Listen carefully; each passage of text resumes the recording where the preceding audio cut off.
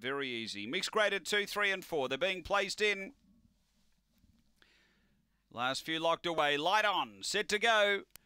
Race 6 here in Adelaide. Jack Get Back the favourite, box 8. Racing, Win Some Money was slow out. Windmill Hayes out quickly. Game Face showing pace.